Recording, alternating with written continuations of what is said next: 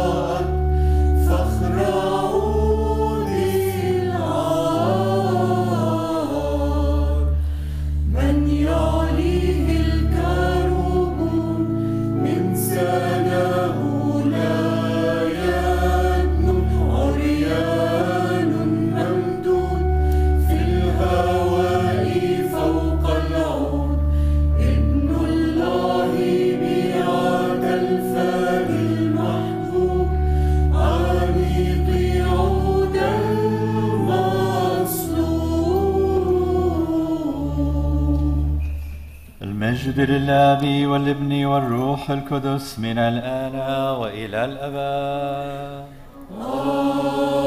Amen. Grant us, O Lord, the resplendent colors of your compassion and mercy, to paint in our hearts the image of your hanging on the cross out of love between two thieves, when we will have imprinted the awesome vision of your passion in our spirits.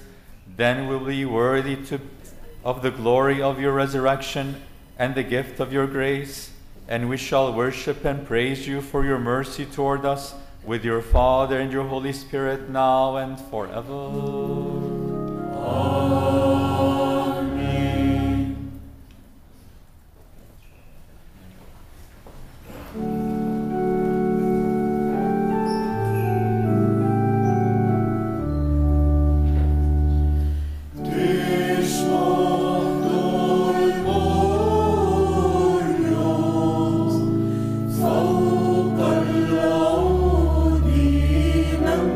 ممدود قدوس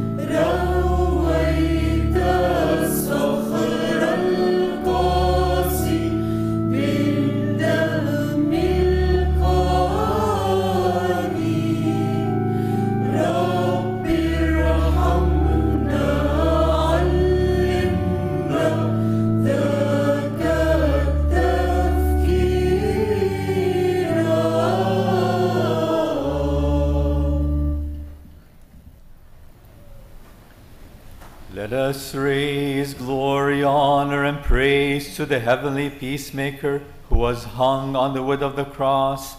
He opened his arms and gathered all peoples and nations. The Lord became flesh, by his cross has saved the world. He received true glory and worship from all corners of the earth. The good shepherd who showed his goodness to his flock by caring for his sheep, he proved how much he loved them by offering himself. To the good one be glory and honor all the days of our lives and forever. Amen. We worship, thank, and praise your divinity, O God, for you created us in your image and formed us in your likeness. We praise your salvation, O lover of all people. On this Friday you gave us life by your cross and set us free by your death. In the beginning you completed our creation on a Friday, the 6th day. Your holy hands formed mortal Adam from the dust of the earth, and you molded and created him in your image. From your own mouth you breathed the breath of life into him. Thus he was fashioned in beauty and perfected in knowledge, a marvelous creation. But in his ignorance Adam wandered, neglected your command, and was delivered up to judgment.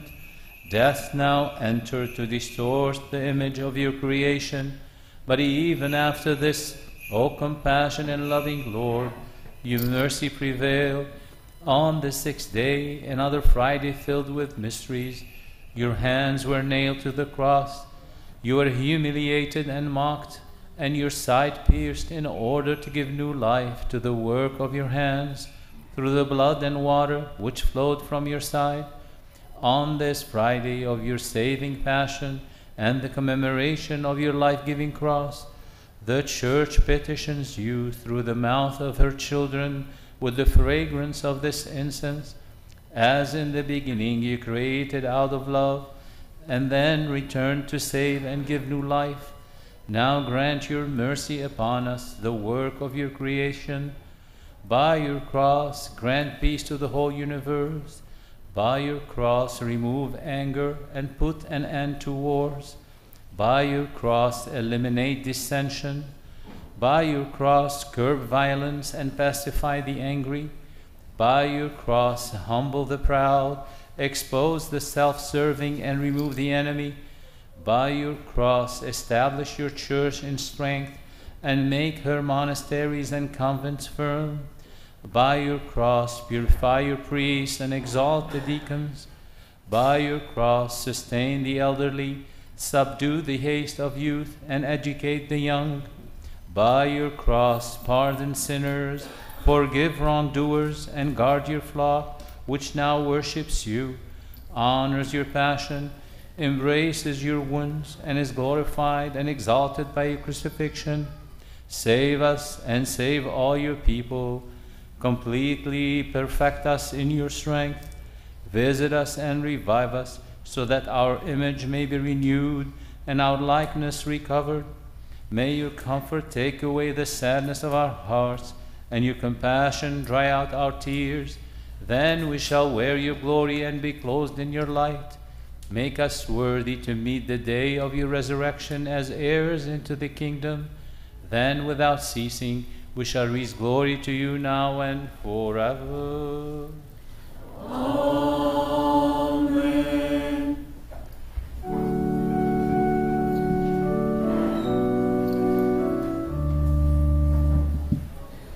فوق الصليب مات رب الأكوان، سر رهيب، سر فادي الإنسان، حبه دم يغرق، قلبه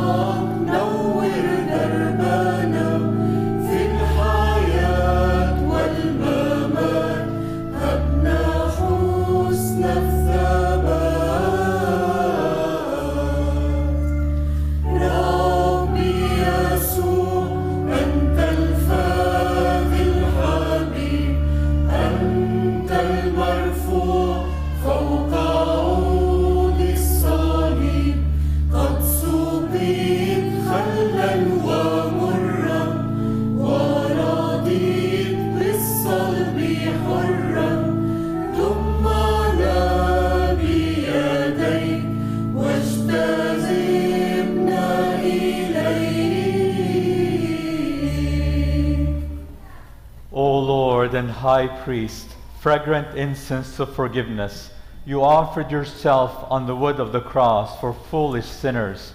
You sacrificed yourself for our sake. Now, O Lord, accept the debt of our guilt and save us from retribution. Remove the scourge of anger and all suffering from us. Encourage us with your joyful hope and your healing remedy.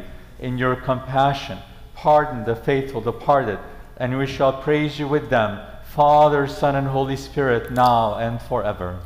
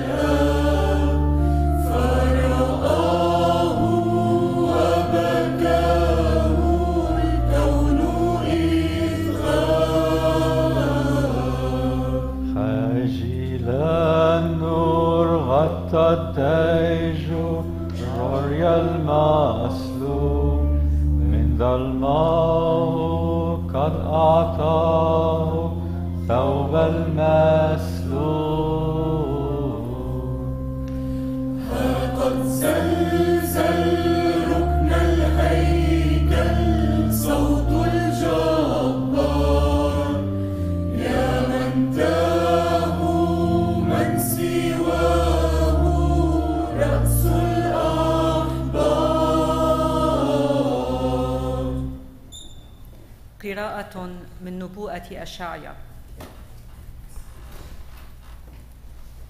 من آمن بما سمع منا ولمن أعلنت ذراع الرب، فإنه ينبت كفرخ أمامه وكجرثومة من أرض قاحلة، لا صورة له ولا بهاء فننظر إليه ولا منظر فنشتهيه، مزدرا ومخذول من الناس، رجل أوجاع ومتمرس بالعاهات، ومثل ساتر وجهه عنا، مزدر فلم نعبأ به. إنه لقد أخذ عاهاتنا وحمل أوجاعنا، فحسبناه ذا برص، مضروبا من الله ومذللا، جرح لأجل معاصينا وسحق لأجل آثامنا، فتأديب سلامنا عليه وبشدخه شفينا. كلنا ضللنا كالغنم، كل واحد مال إلى طريقه، فألقى الرب عليه إثم كلنا. قدم وهو خاضع ولم يفتح فاه، كشاة سيق إلى الذبح، وكحمل صامت أمام الذين يجزونه، ولم يفتح فاه. من الضيق والقضاء أخذ، ومن يصف مولده؟ إنه قد انقطع من أرض الأحياء، ولأجل معصية شعبي أصابته الضربة، فمنح المنافقين بقبره والأغنياء بموته، لأنه لم يصنع جورا ولم يوجد في فمه مكر. والرب رضي أن يسحقه بالعاهات، فإنه إذا جعل نفسه ذبيحة إثم يرى ذرية وتطول أيامه، ومرضاة الرب تنجح على يده. لأجل عناء نفسه يرى ويشبع، وبعلمه يبرر الصديق عبدي كثيرين، وهو يحمل آثامهم. فلذلك أجعل الكثيرين نصيبا له، والأعزاء غنيمته، لأنه أفاض للموت نفسه، وأحصي مع العصاة وهو حمل خطايا كثيرين وشفع في العصاة.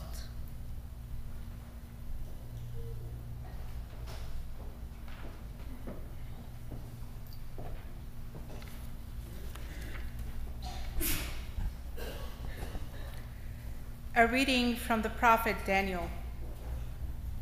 I was still praying to the Lord, my God, confessing my sin and the sin of my people Israel, presenting my petition concerning the holy mountain of my God. I was still praying when the man Gabriel, whom I had seen in vision before, came to me in flight at the time of the evening offering. He instructed me in these words: Daniel, I have now come to give you understanding. When you began your petition, an answer was given, which I have come to announce, because you are beloved. Therefore, mark the answer and understand the vision. 70 weeks are decreed for your people and for your holy city. Then transgression will stop and sin will end. Guilt will be expiated. Everlasting justice will be introduced. Vision and prophecy ratified. And a Holy of Holies will be anointed. Know and understand from the utterance of the word that Jerusalem was to be rebuilt until there is an anointed ruler. There shall be 7 weeks. In the course of 62 weeks, it shall be rebuilt with squares and trenches in time of affliction. After the 62 weeks, an anointed one shall be cut down with no one to help him. And the people of a leader who will come shall destroy the city and the sanctuary. His end shall come in a flood. Until the end of the war which is decreed, there will be desolation. For 1 week he shall make a firm covenant with the many. Half the week he shall abolish sacrifice and offering. In their place shall be the desolating abomination until the ruin that is decreed is poured out upon the desolator.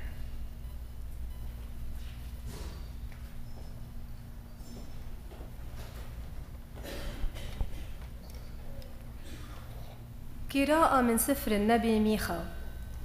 هكذا قال الرب على الأنبياء الذين يضلون شعبي ويعضون بأسنانهم وينادون بالسلام، ومن لا يلقمهم في أفواههم يشنون عليه حربا مقدسة.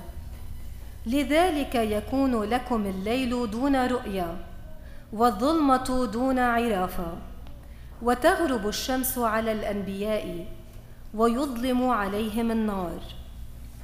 فيخزى الراؤون ويخجل العرافون، وجميعهم يلثمون شفاههم، لأنه ليس جواب من الله. لكني امتلأت قوة بروح الرب وحقا وبأسا، لأخبر يعقوب بمعصيته وإسرائيل بخطيئته.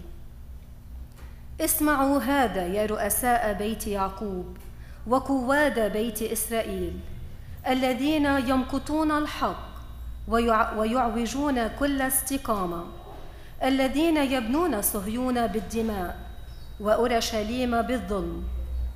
إنما رؤساؤها يحكمون بالرشوة، وكهنتها يعلمون بالأجرة، وأنبياؤها يمارسون العرافة بالفضة، ويعتمدون على الرب قائلين: أليس الرب في وسطنا؟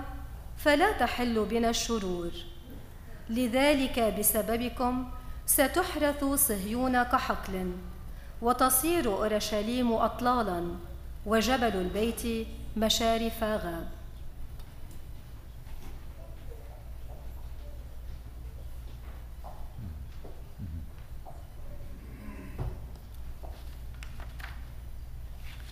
A reading from the letter of St. Paul to the Galatians. But if, in seeking to be justified in Christ, we ourselves are found to be sinners. Is Christ then a minister of sin? Of course not. But if I am building up against those things that I tore down, then I show myself to be a transgressor. For through the law I died to the law, that I might live for God. I have been crucified with Christ, yet I live. No longer I, but Christ lives in me. Insofar as I now live in the flesh, I live by faith in the Son of God, who has loved me and given himself up for me. I do not nullify the grace of God, for if justification comes through the law, then Christ died for nothing. O stupid Galatians, who has bewitched you, before whose eyes Jesus Christ was publicly portrayed as crucified? I want to learn only this from you. Did you receive the Spirit from works of the law, or from faith in what you heard? Are you so stupid? After beginning with the Spirit, are you now ending with the flesh? Did you experience so many things in vain? If indeed it was in vain, does then the one who supplies the Spirit you and works mighty deeds among you do so from works of the law, or from faith in what you heard? Thus Abraham believed God, and it was credited to him as righteousness. Realize then that it is those who have faith who are children of Abraham.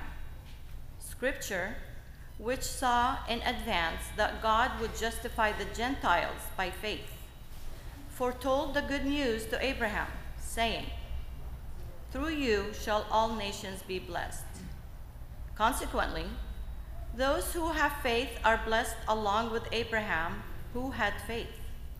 For all who depend on the works of the law are under a curse. For it is written, "Cursed be everyone who does not persevere in doing all the things written in the book of the law," and that no one is justified before God by the law is clear. For the one who is righteous by faith will live. But the law does not depend on faith. Rather, the one who does these things will live by them. Christ ransomed us from the curse of the law by becoming a curse for us. For it is written, "Cursed be everyone who hangs on a tree," that the blessing of Abraham might be extended to the Gentiles through Christ Jesus, so that we might receive the promise of the Spirit through faith.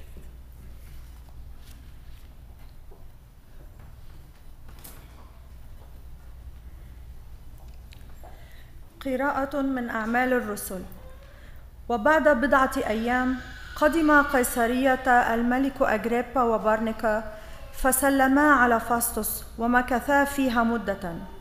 فعرض فاستوس على الملك قضية بولس وقال: هنا رجل تركه فيليكس سجينا، فلما كنت في أورشليم شكاه إلى عظماء كهنة اليهود وشيوخهم وطلبوا الحكم عليه.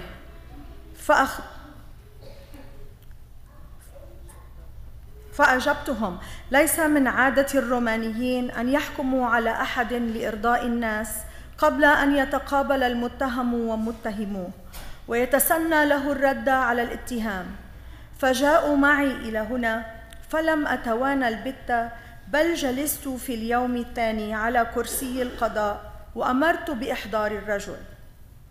فلما قابله متهموه لم يذكروا له أي تهمة من التهم الخبيثة التي كنت أتوهمها، وإنما كان بينهم وبينه مجادلات في أمور ترجع إلى ديانتهم وإلى امرئ اسمه يسوع قد مات وبولس يزعم أنه حي.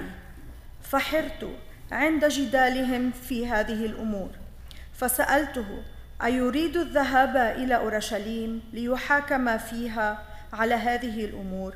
ولكن بولس رفع دعواه طالبا أن يحفظ أمره لحكم جلاده، فأمرت أن يحفظ في السجن إلى أن أبعث به إلى قيصر.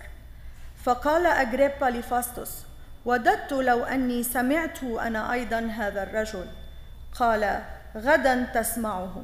وفي الغد جاء أغريبا وبرنيكا في أبهة ظاهرة، فدخلا المحكمة يحيط بهما القواد ووجهاء المدينة. فأمر فاستوس بإحضار بولس فأحضر. فقال فاستوس: أيها الملك أغريبا ويا جميع الحاضرين معنا، ترون هذا الرجل الذي سعت به عندي جماعة اليهود كلها في أورشليم، وها هنا وهم يصيحون: لا يجوز أن يبقى هذا الرجل حيا، على أني تبينت أنه لم يفعل ما يستوجب به الموت، ولكنه رفع دعواه إلى جلالته، فعزمت أن أبعث به إليه، وليس لدي أي شيء أكيد في شأنه فأكتب به إلى السيد.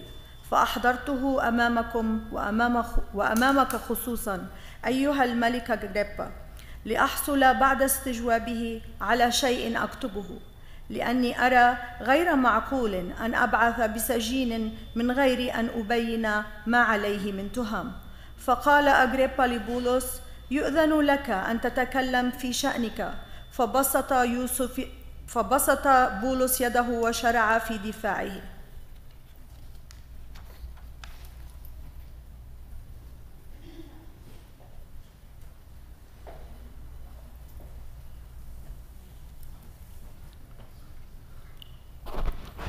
A reading from the letter to the Hebrews. So strengthen your drooping hands and your weak knees. Make straight paths for your feet, that what is lame may not be dislocated but healed. Strive for peace with everyone, and for that holiness without which no one will see the Lord. See to it that no one be deprived of the grace of God, that no bitter roots spring up and cause trouble, to which many may become defiled, that no one be an immoral or profane person, like Esau, who sold his birthright for a single meal. For you know that later, when he wanted to inherit his father's blessing, he was rejected, because he found no opportunity to change his mind, even though he sought the blessings with tears. You have not approached that which could be touched, and a blazing fire and gloomy darkness, and storm, and a trumpet blast, and a voice speaking words, such that those who heard begged that no message be further addressed to them. For they could not bear to hear the command, if even an animal touches the mountain, it shall be stoned. Indeed, so fearful was the spectacle that Moses said, I am terrified and trembling.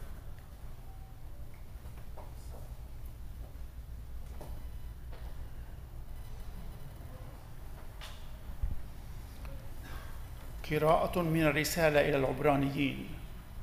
فلنتمسك بإيماننا، لأن لنا في يسوع ابن الله رئيس كهنة عظيما اجتاز السماوات، ورئيس كهنتنا غير عاجز عن أن يشفق على ضعفنا، وهو الذي خضع مثلنا لكل تجربة ما عدا الخطيئة، فنتقدم بثقة إلى عرش واهب النعمة لننال رحمة ونجد نعمة تعيننا عند الحاجة.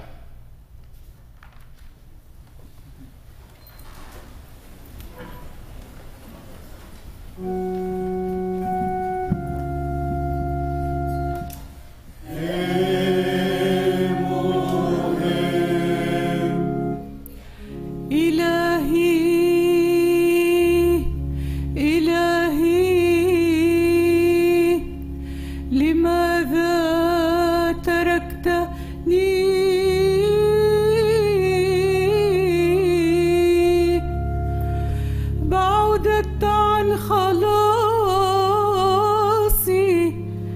كلمات صراخي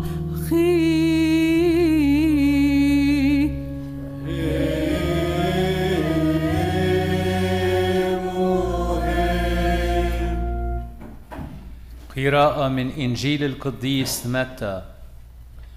فمضى جنود الحاكم بيسوع إلى دار الحاكم وجمعوا عليه الكتيبة كلها، فجردوه من ثيابه وجعلوا عليه رداء قرمزيا وضفروا إكليلا من شوك ووضعوه على رأسه وجعلوا في يمينه قضبة، ثم جثوا أمامه وسخروا منه فقالوا: السلام عليك يا ملك اليهود. وبصقوا عليه وأخذوا القصبة وجعلوا يضربونه بها على رأسه. وبعدما سخروا منه نزعوا عنه الرداء وألبسوه ثيابه وساقوه ليصلب. وبينما هم خارجون صادفوا رجلا قيروانيا اسمه سمعان، فسخروه أن يحمل صليب يسوع. ولما وصلوا إلى المكان الذي يقال له جلجثة، أي مكان الجمجمة، ناولوه خمرا ممزوجة بمرارة ليشربها، فذاقها وأبى أن يشربها. فصلبوه ثم اقتسموا ثيابه مقترعين عليها، وجلسوا هناك يحرسونه. ووضعوا فوق رأسه علة الحكم عليه كتب فيها: هذا يسوع ملك اليهود. صلب معه لصان، أحدهما عن اليمين والآخر عن الشمال.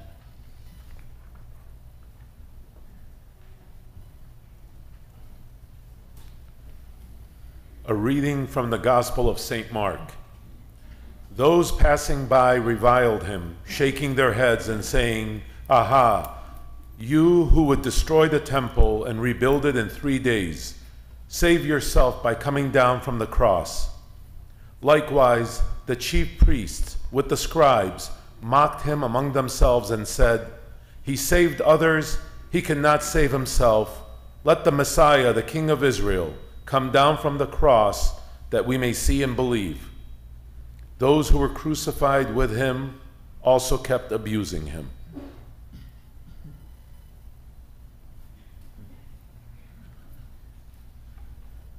قراءة من إنجيل القديس لوقا. وكان أحد المجرمين المصلوبين يجدف عليه قائلا: إن كنت أنت المسيح فخلص نفسك وإيانا.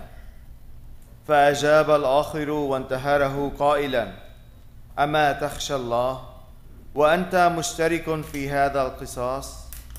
أما نحن فبعدل، لأن نلنا ما تستوجبه أعمالنا، وأما هذا فلم يصنع شيئا من السوء.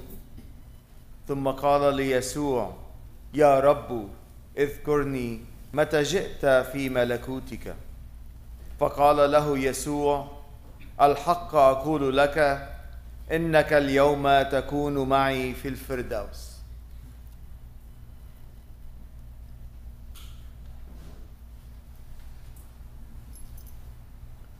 A reading from the Gospel of St. John. Standing by the cross of Jesus were his mother and his mother's sister Mary of Cleopas and Mary Magdalene. When Jesus saw his mother and the disciple there whom he loved, he said to his mother, "Woman, behold your son." Then he said to the disciple, "Behold your mother." And from that hour, the disciple took her into his home. After this, aware that everything was now finished, in order that the scripture might be fulfilled, Jesus said, "I thirst." There was a vessel filled with common wine. So they put a sponge soaked in wine on a sprig of hyssop and put it up to his mouth. When Jesus had taken the wine, he said, "It is finished." And bowing his head, he handed over the Spirit. Please be seated.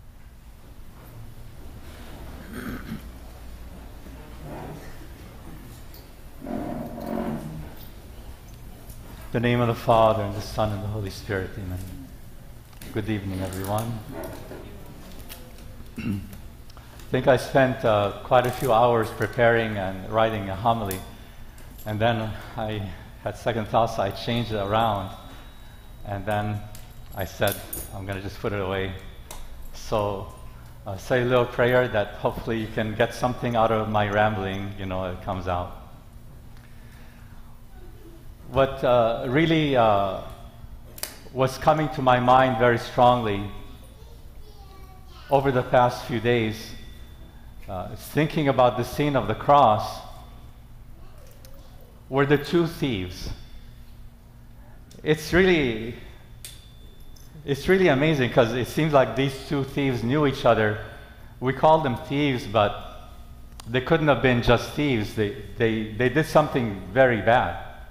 Maybe they killed somebody. Who knows? But the good thief said, we received the punishment that corresponds to our crime. So that's a capital crime. So they must have committed some big, crime. It's just that what's amazing is that you have this bad thief, I say. He was hanging on the cross, dying. Okay? He's dying on the cross. He doesn't know Jesus from Adam. Jesus never said anything bad about him at all. He's probably the only one in his whole life that never said anything bad about him. And still, hanging on the cross, dying, he reviles Jesus and makes fun of him. If you are the Son of God, ha ha ha, get up from the cross and get us out of this too. What goes into a person's mind to be that far gone that on the cross dying, he would have this kind of attitude? Man. We see it in some ways all the time. People just heading straight into a train. In their life, just a wreck, just straight ahead of them, and they go right towards it. Why they choose to live like that? It's really odd. Then we say, well, maybe they had this kind of life or this kind of life. But then you have the other thief, the exact same crime, same kind of mentality. He chose to go the other way completely. That other thief was the only one anywhere around that stood up for Jesus and defended him. Wow, it's really something. And he did that with his hands nailed to the cross, completely helpless. And yet he was the only one that was trying to defend Jesus. How wonderful when Jesus' grace touches somebody. In some ways, we're all some of those characters, these thieves. Us sinners, right? They're sinners. We're sinners, not to that degree, hopefully. But still, bad enough where we feel guilty enough where sometimes we just give up on life. And sometimes that guilt really does lead us to destruction. But then sometimes we can handle that guilt in a different way by just saying, okay, I am guilty, I deserve it, but you are good and merciful. Help me. Today you will be with me in paradise. That gift is extended to us. Now it all depends on which way we're going to go. Was Jesus God?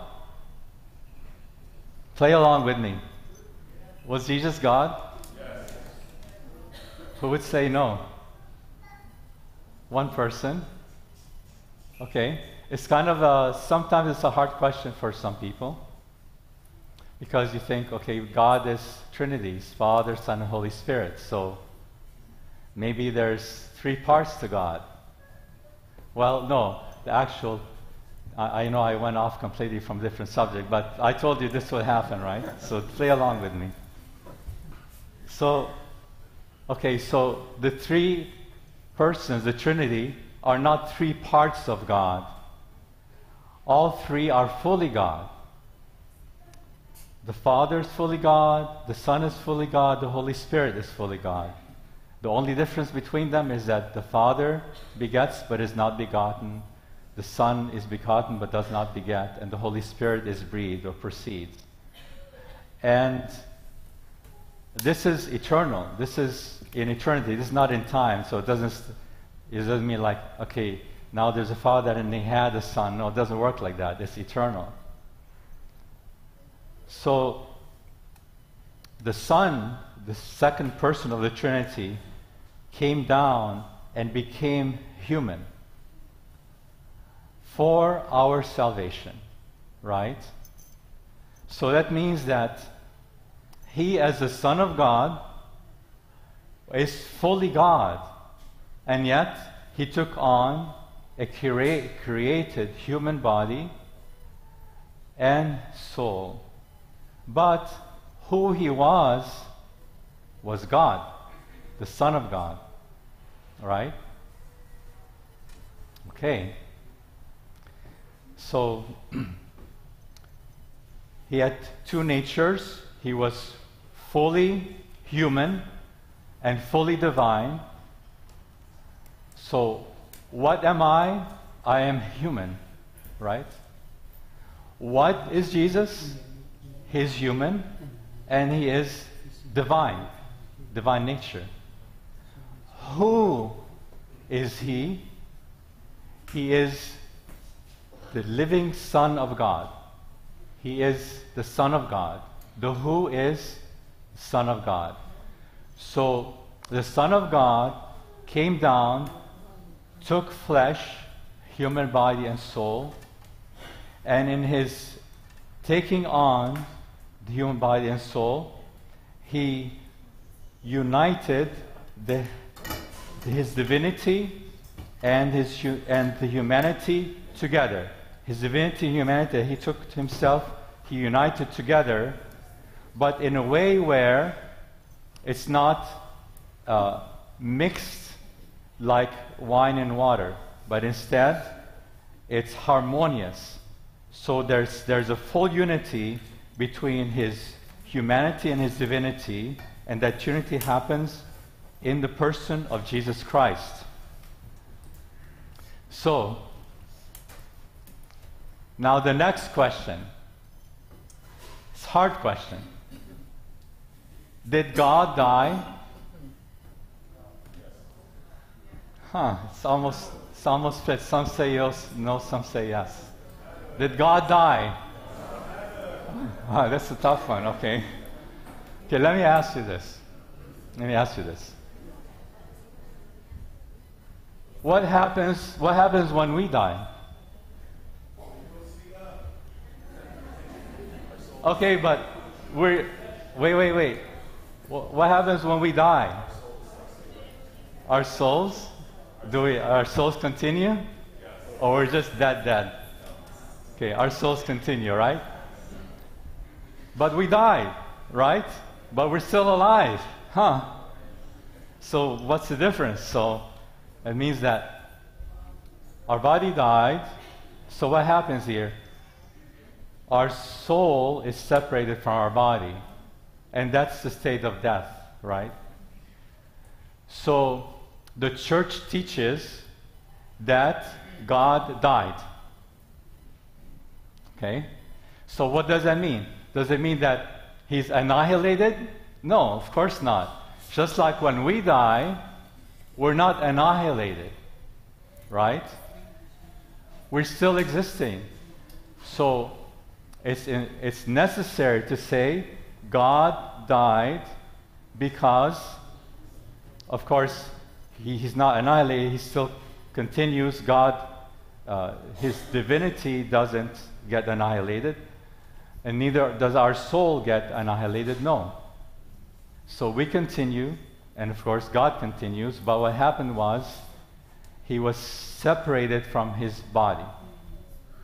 That is his body. The body of Jesus is his body that he took. He was separated from his body, and so the Son of God died. God died. He was separate from his body, but of course, he didn't stop existing. He's God, okay? So that's a hard one. But it's necessary, in order for us to understand it is necessary for us to have a good relationship with Jesus, to understand this. This is why I'm bringing all of this up. Because if he is truly God, that means every action of his that he did on earth has eternal value. Every little thing he did is for eternity, has immeasurable value.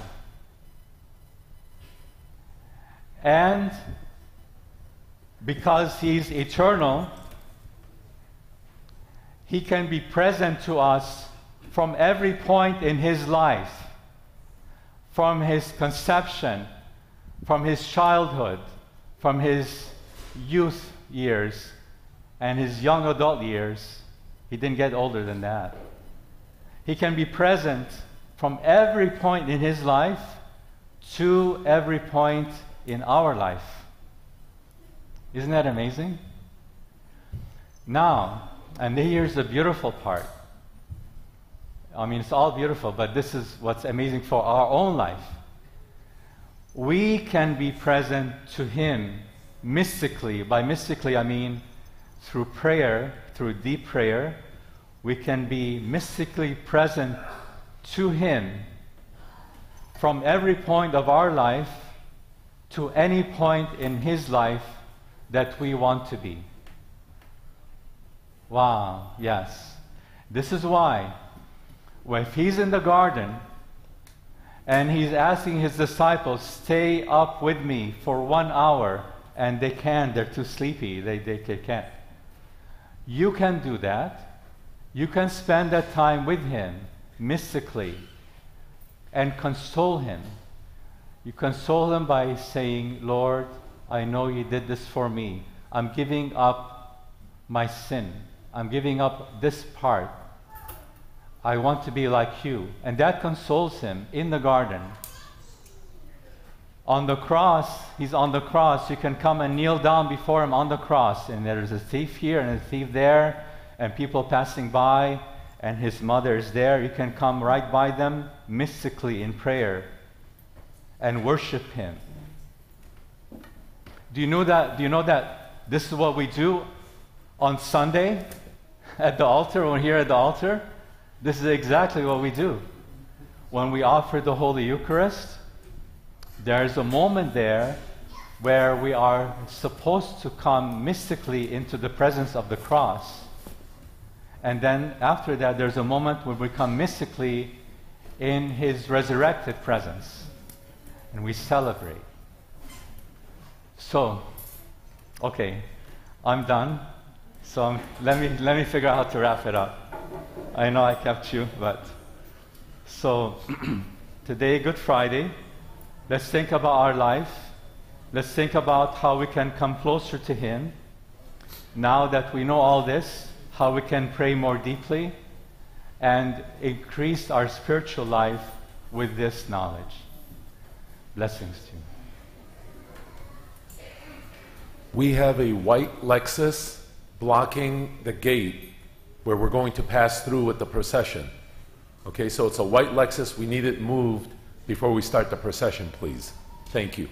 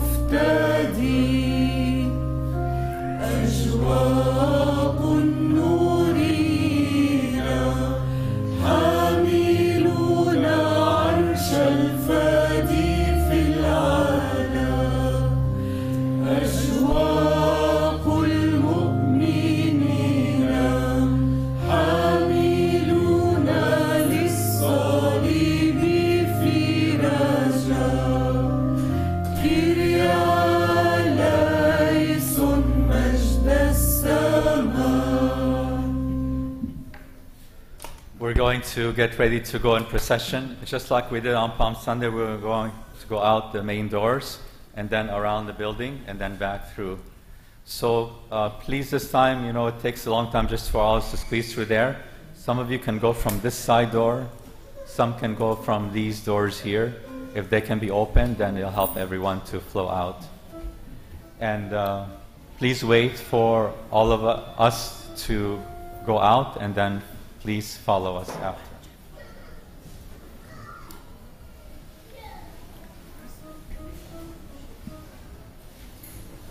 After the service, we're going to hear confessions. I'll be in the confessional, and Father Wadia will be in the cry room here in confessions. I want to remind you that Easter, we have 3 liturgies. One is at night at 11:30 p.m. And the other 2 are same times in the morning, 9 a.m. and 11:30 a.m.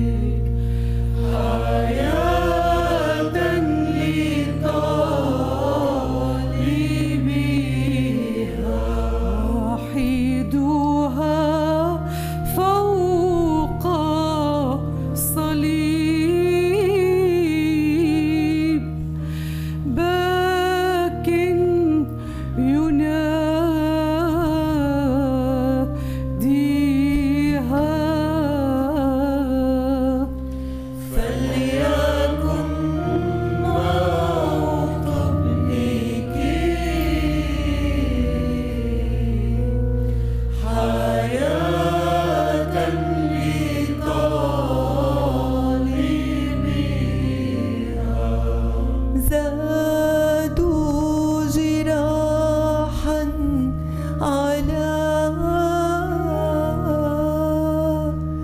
جراح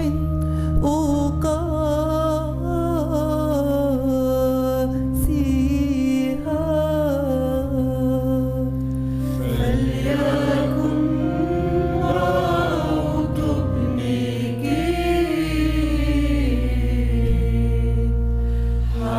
حياة لطالبها كأس الموت ذقتها حبا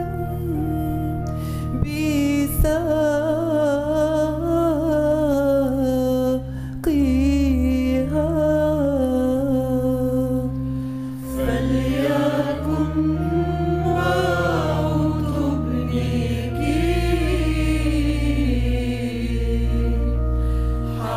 حياة لطالبها لها في على أمة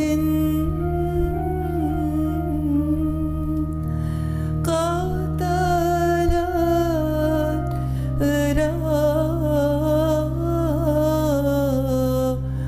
راعيها فليكن موت ابنك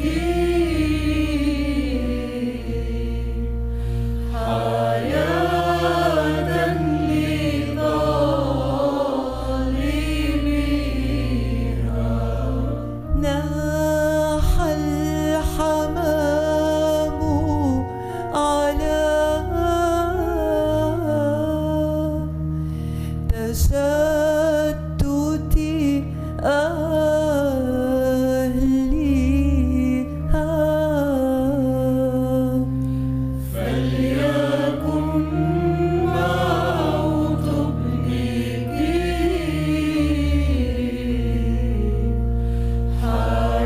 حياة لطالبها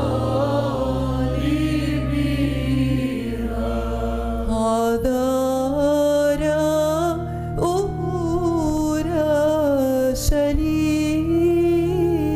أورشليم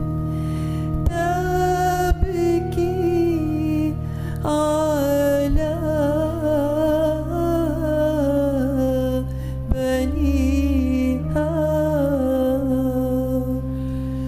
فليكن موت ابنك حياة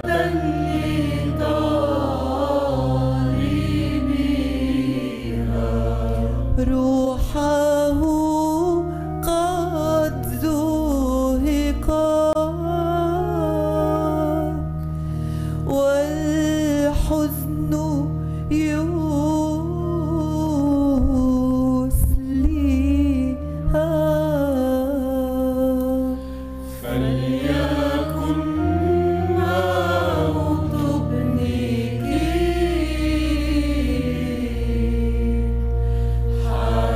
حياة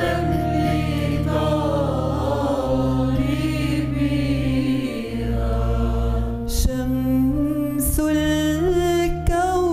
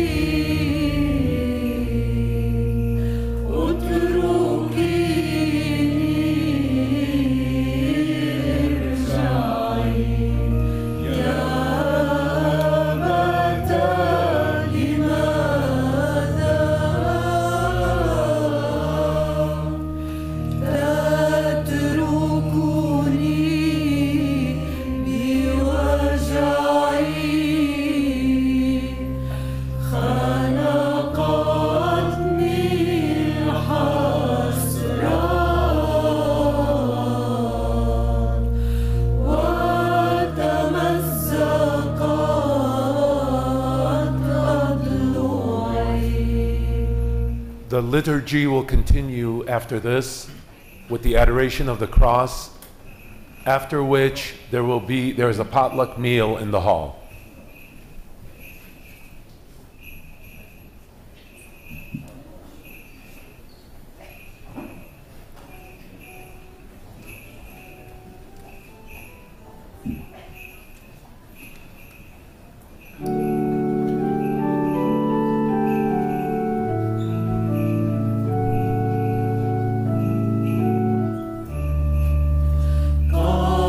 قامت مريم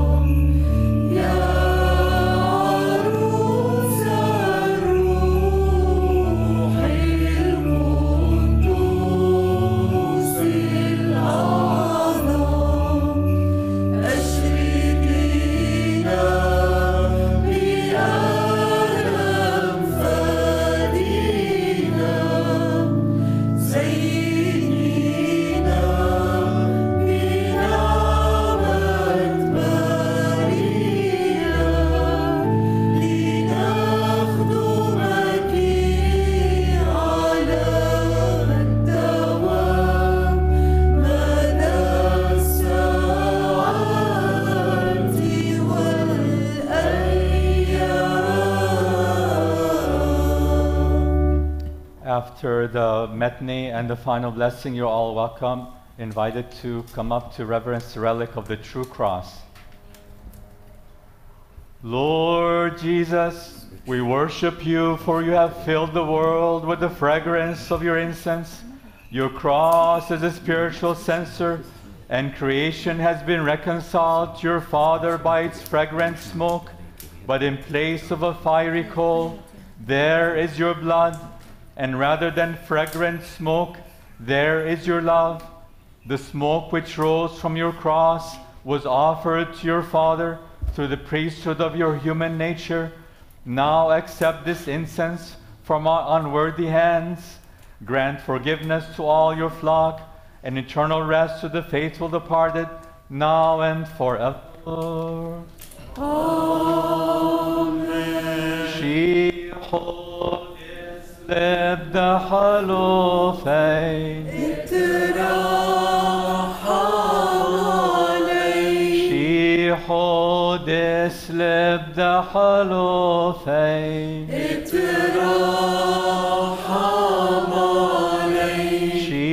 hodis lebda halofein. اترحم علينا.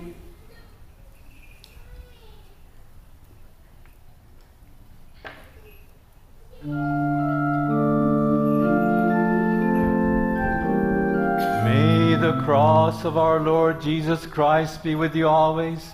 May the memory and the power of his holy passion dwell in your hearts. May the mark of his spotless cross protect you from all your enemies. Bismillah. Wal-Ibn. Wal-Ruh al-Qudus.